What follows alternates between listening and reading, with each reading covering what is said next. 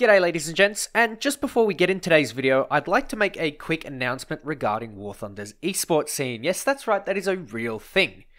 War Thunder is holding a tournament with indeed a cash prize, so if you want to sign up for that, that'll be in the description below. I will be casting it along with Mystic Man, and we should have a really good time. There's plenty of stuff for the viewers, there's more than the YouTube Cup. There's a lot of prize money, there are events surrounding it, there are skins, decals, titles to be won, stuff to be won in game just by watching.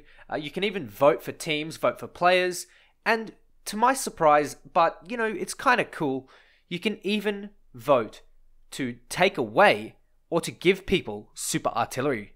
Anyway, ladies and gents, in the description below and on to the main video. Today, we are looking at the F4 Phantom. Yes, it's been a little while coming. And no, not really because I haven't struggled to get footage for it. It's more because I was kind of hesitant to play it. And now that I have played it, I'm very glad I have. You see, in my opinion, aside from the MiG-19 having way too little drag, the F4 Phantom is actually really good. The only thing it genuinely struggles against, at the moment, apart from the MiG-19, is other Phantoms. And you might think that's kind of strange, and, you know, it is. But at the same time, the Phantom is the only thing after the MiG-19 that can match the Phantom. There's nothing else. The T2 can't outrun it. The MiG-21, sure, can keep up with it in a turn, but if you play this thing properly, if you play it true and well, kind of like the Swift, but a little bit less annoying for me, you have a lot of fun. And for some reason, this is the only plane that I enjoy playing that plays hard and fast. You can see that the planes that I do enjoy playing are more energy fighters. They're more, you know, the Meteors, even the Venom has been really nice to me. Things like the MiG-21 are really good because you can energy dogfight quite well. The MiG-19, especially pre-patch, was one of my favorites. The F100 you could dogfight in. I found them all really, really fun. But planes like the Hunter F6, even with the SRAMs, and the Supermarine Swift, planes that require you to stay fast and to not lose any energy, I found really, really laborious to play, for lack of a better phrase. They were just hard and annoying for me to play. It's not that it was a difficult playstyle to master, it's just that it was one, extremely boring, and two, didn't really render me with many kills because I needed to work with my team, and teams in online games aren't really the strongest thing, you know. It doesn't matter what game you play, it could be War Thunder, it could be Rainbow Six, it could be Counter-Strike, it could be World of Tanks. Those of us that know the Mighty Jingles, an old War Thunder YouTuber and now a bit more of a World of Tanks, World of Warships YouTuber, you can see just by watching your average Mighty Jingles video that your team is almost as bad for you as the enemy in some cases, and it is quite hard to play a jet that is extremely fast. Kind of like the F4 Phantom.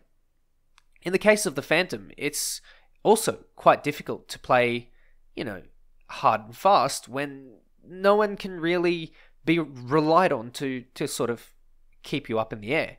You can see that I'm looking basically for a target to come out onto.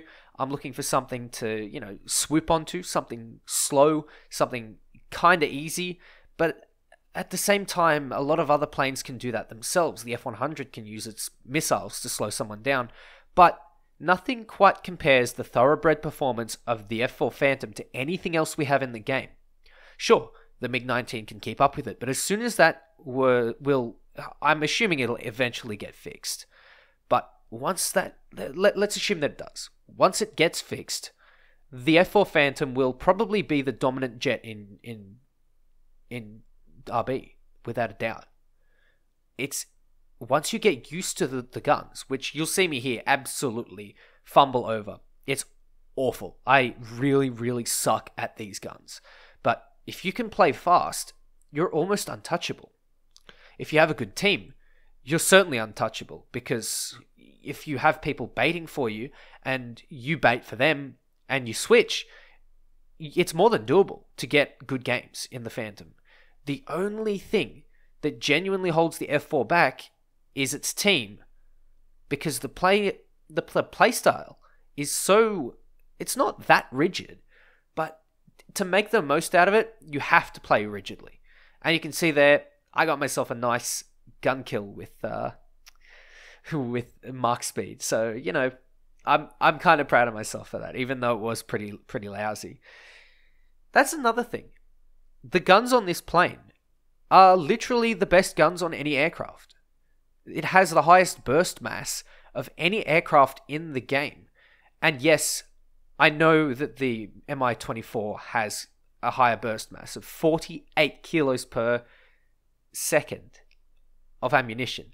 This plane doesn't come close, but at the same time, I'm talking about fixed-wing aircraft. So this plane has the highest 1 second burst mass of any other plane in the game. And you really use that to your effectiveness. You have plenty of ammo, you have good guns, the guns are fairly accurate, and there's so much that you can do with these guns. You can go after ground targets if you really wanted to, if you were really feeling sort of, you know, special. But what I would personally recommend is going fighter hunting. You go, you play fast, you wait for someone to go onto your friendly 6, you let your friendly turn, that baits them into losing some speed, and you come in and clean them up. Right now, I am in the position where I need to be baiting someone. You can see there's a Phantom that's 6 kilometers away that is sort of diving on that Phantom in the distance, but it's really, really hard to deal with people on your 6 as a Phantom. And that is where the struggle with it lies. If you can stay fast, you can sort of avoid them. And you can see that the Hunter has just turned off, and it's now going to be me and a Phantom if I decide to start turn fighting. But the problem is, the maps in War Thunder are small. And don't get me wrong, that is not an entirely bad thing. I would say that having small maps is a really, really good thing for the Phantom. Because this means that you can't always run, sometimes you have to go to altitude, and at the same time, the way that spotting works with the 32 kilometer maximum, it allows you to not to find someone who's hiding. And having someone who's hiding is extremely frustrating. But returning to the gameplay, I am in a massive dogfight with this Phantom, and you can see what I'm doing here. I'm taking it easy. I'm using my afterburner in the verticals. I'm avoiding the air brake so I can keep my energy over this guy. And I'm trying to keep my flaps out as much as possible so I can get a little bit of extra turning on him, as well as doing a couple of little maneuvers to try and stay out of his guns. You can see the only time that I slap the air brake on is when I go into a dive. And I bait myself, or I bait the enemy perfectly for my teammate. It's perfect. It worked perfectly. This is exactly what you do in the Phantom.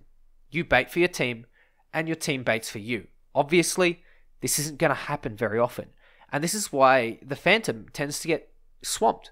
But at the same time, it's extremely popular because it's an extremely popular plane in real life. The Phantom is a fantastic plane in War Thunder. It just needs a little bit of practice and a bit of teamwork. Aside from the MiG-19 being quite literally broken, I don't toss that word around often, but it is in this case literally broken. It has way too little drag. It has too much thrust and weight for its drag. It's got too much drag, not enough drag, and it's got its proper thrust and its proper lift, and obviously its proper weight characteristics. So, you know, there's not a whole lot you can really say apart from as long as it gets its proper drag, then it's all good. This thing, however, seems to be, from what I can tell, properly modeled in terms of its flight model. It seems to be able to hold its speed at the correct spot, and it seems to be able to do enough work where it's supposed to. You know, it's meant to be kind of fast and heavy, and that's how it feels. It accelerates exceedingly well. And as soon as the MiG-19 gets put to its proper place, the F4C will probably be the best accelerating jet in the whole game after maybe the Sea Meteor. And let's be honest, the Sea Meteor doesn't really have much on afterburners. It's pretty incredible how the F4 Phantom is able to keep its own in situations when it has teammates. Working in packs of 2 or 3, F4s are pretty solid. And once the MiG-19 gets fixed, or, blasted by 36 kilograms of explosives, then I think we have a good plane on our hands. It's good. It's not perfect. It's certainly not the meta at the moment, because the MiG-19 just swamps everything, simply because it is literally broken. But if you take into consideration the performance of the Phantom, aside from the performance of the MiG-19s, then you actually have a very strong plane. You play it fast, you play it with your team, you bait for each other, you make sure that you do not stay slow. And you will have fun when you get some practice. It's a really good plane, and it's a lot of fun. But you just need a team. Anyway, ladies and gents, thank you very much for watching. Do remember to sign up for the tournament down below. And also, I've got a couple of other links, Discord, Twitter, etc., etc. I hope you enjoy. Take care, and I'll catch you next time.